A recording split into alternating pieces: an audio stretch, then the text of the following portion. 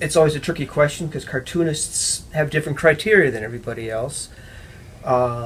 We say among ourselves that bad politics make good cartoons, and we're always in favor of good cartoons. Jennifer Roberts is the high energy candidate. She always sort of leading the polls. The fact that she's out there everywhere in the community, shaking hands, meeting people, running here, running there. When I start drawing her, even with her profile, I think of a lightning bolt. Just the jags and the swings and just the high energy face. Even her hair is high energy with swirls and so I just do the lightning bolt thing. She's a lot of fun to draw.